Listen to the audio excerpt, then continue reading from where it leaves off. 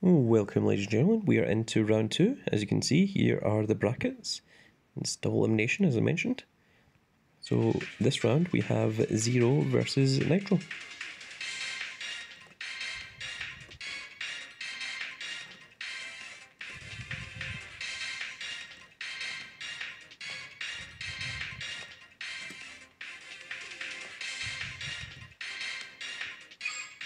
And there we go, we are started. So this is Zero versus Nitro, which was the finals of the previous tournament. So this is the rematch that Zero has been wanting. It looks like he's went for Eradicators.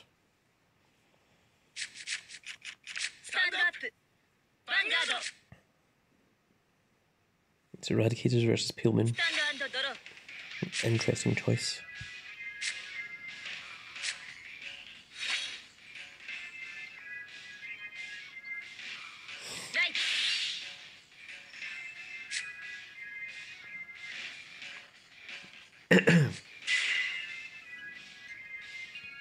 Midnight Bunny is obviously quite good to have in the soul. Not quite as good as Purple Trapezist, but it's the next best thing.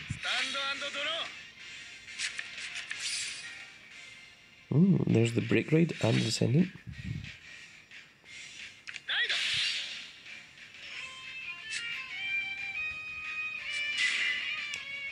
In retrospect, yeah, Eradicator could be a very, very strong contender against Pillman because the Desert Gunners will allow you to just ignore the intercept of the Dreamy Fortresses and completely destroying the defense that Pillman has.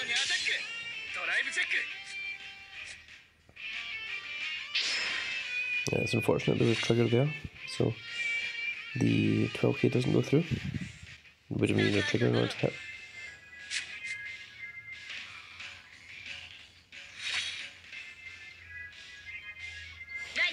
Riding into the Dreamy Fortress is the best grade 2 ride you can get in Pillman.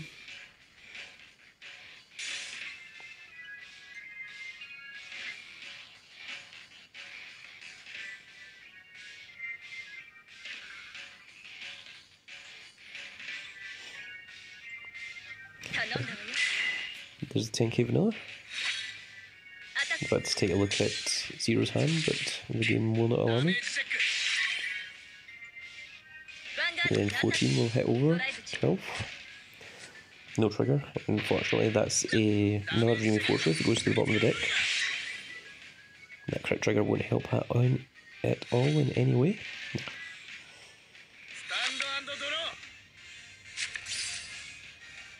A second Descendant that really doesn't help as much.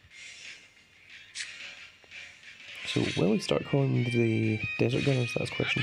No, he's opted not to. He's keeping them for later. Zero must be aware of the threat of the Dreamy Fortress.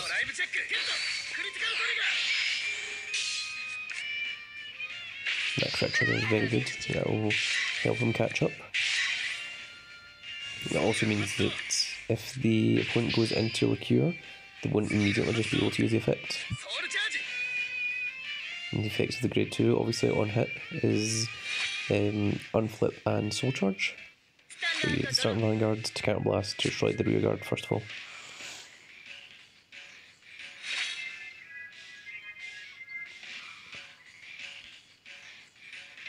This is still quite even.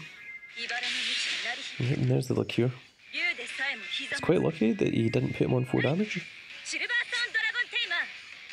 Because Liqueur would have been quite dangerous, especially at this point in the game.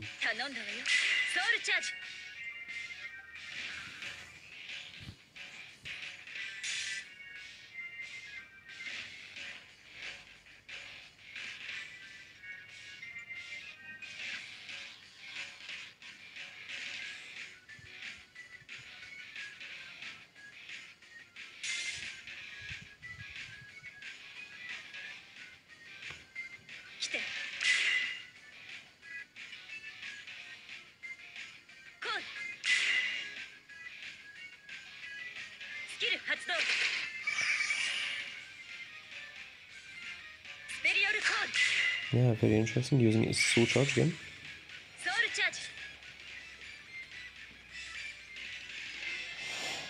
Now it looks like Nitro is running out of resources very quickly. But Liqueur can change all of that in an instant. Now Alice's skill should activate.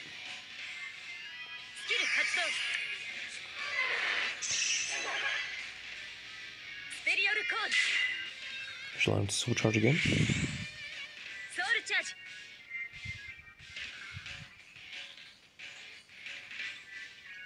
So surely the Rearguard first? Yeah.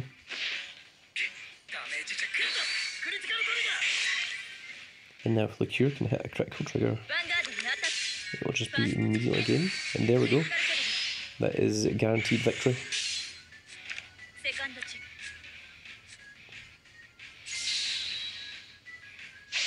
There's nothing Zero could do about that at all. And that's the thing about advantage, you can have a 5-card hand, but if you don't get to use it, then you might as well have 0. So, very well played there by Nitro. I think Pale Moon is a very, very good call for this tournament. It's both defensive and aggressive, gets off lots of attacks.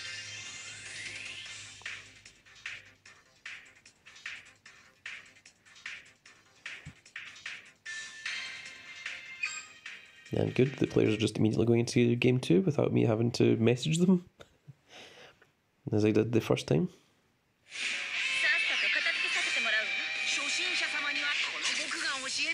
It seems like Zero is quite content to stick... Oh, no, he swapped to American Weaving. I was about to say quite content to stick with Eradicator, but that's obviously incorrect. What I meant to say was Nitro is quite content to stick with Pale Moon.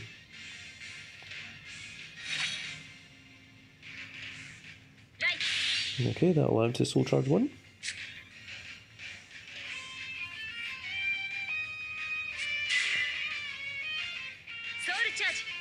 And we'll see if he uses the starting Vanguard once again. Which he seemed to do. Oh, he decided to keep the 5k Rearguard. Interesting.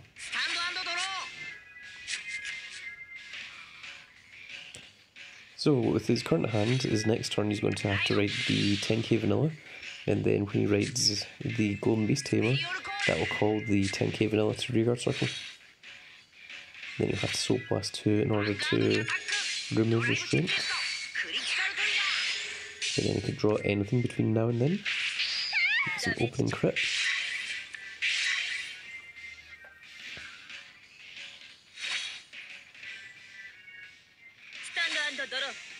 Critical triggers obviously deal a tremendous amount of damage in this event. So we're going to have to go with 10k grade 2. Which thankfully that is Chimera. The Barking Cerberus.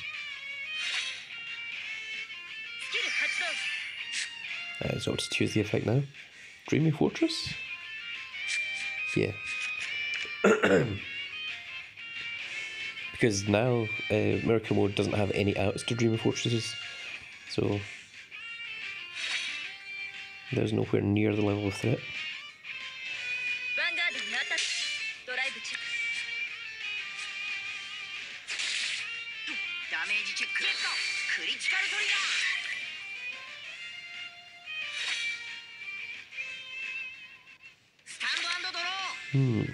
Nitro is at a little bit of a disadvantage here, just with the lack of grade 2s in hand, lack of protection.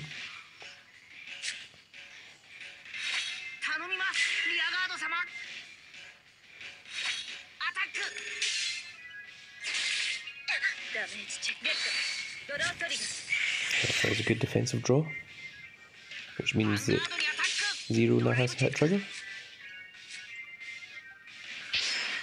But unfortunately that also puts Nitro on 3 damage, but thankfully he doesn't have the... Oh, I was about to say he doesn't have the Liqueur in hand. So will he go for the Liqueur or will he go for the Golden Beast Tamer? That is the question. Which is the better option here. Yep. And then call the grade 2 10k vanilla from rearguard. From soul to rearguard. And that will take care of the opponent's 10k rearguard. He's went for Dreamy Fortress. That's an unusual choice. He doesn't have any Dreamy Fortress in soul.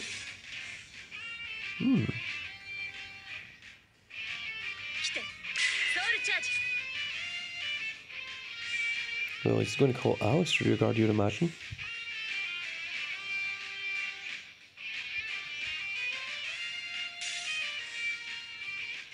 I think he was maybe just hoping to soul charge into a Dreamy Fortress there.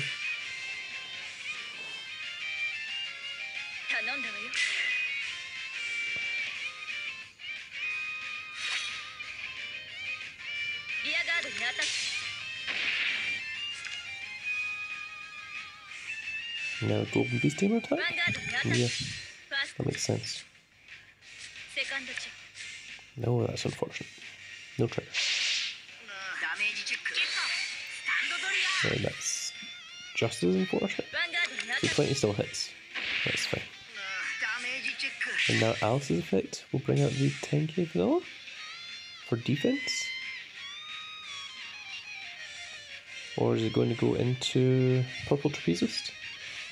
And put back Skull Juggler to bring out Skull Juggler? Soul Charge again. Let's see what he chooses. Yeah, 10k vanilla for the rearguard. And just declaring an attack. Why not? It's free, it doesn't do anything. Perfectly fine. The opponent is quite clearly not playing Mega Colony.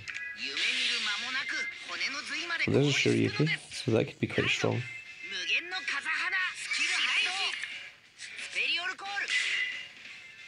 And that Shiryuki will return to hand at the end of the turn, guaranteeing that he has the Counter Blast for the minus 20k effect, but only works on Limit Break 4.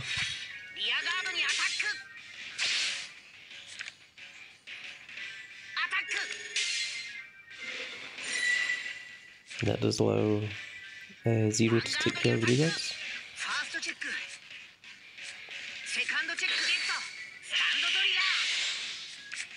Well, that stand trigger could still hit, but not if Nitro hits trigger.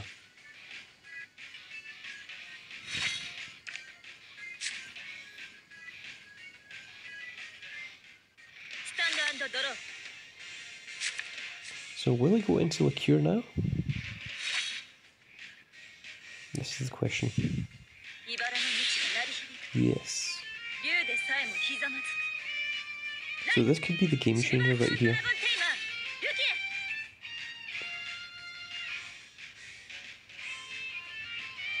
So you're going to have to think very carefully about this move. He has the 10k vanilla in hand, which he surely wants to call. He also has the Alice, but he also has Alice in soul. He has no counter blasts.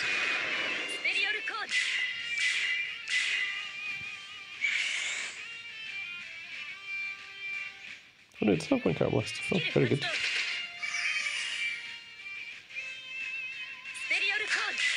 And soul charge once again.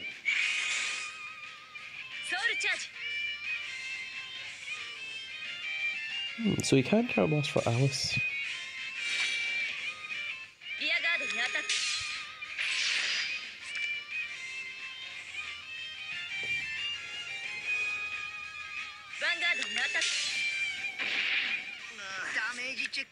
And that always allows the Shiryuki to now activate.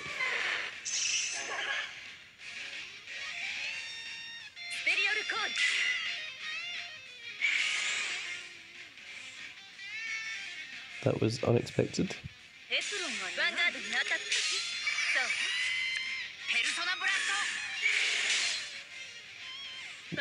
I'm not sure what he was going for with that move.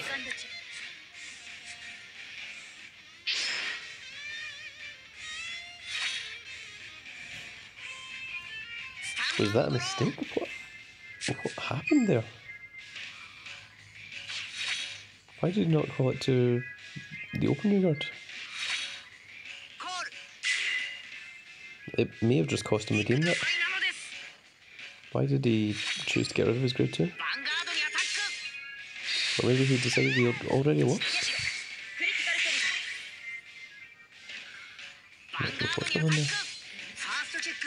Well, if he doesn't hit a trigger, he's still alive. Yep, so Nitro has another turn. And unfortunately, these Mandala Lords aren't helping much.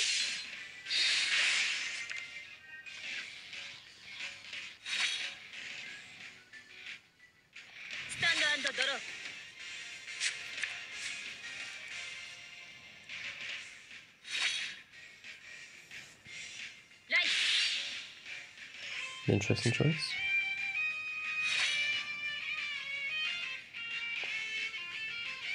Yeah, well, it gives the regards +3, which is what he's looking for. So call the 2 10k vanillas, and they're both come 13k.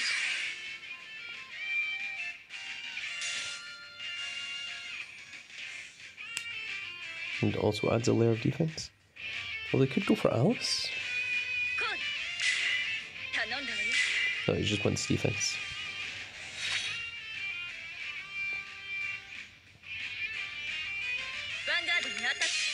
Yeah, good shout. Yeah, and if he gets the critical, then you just win.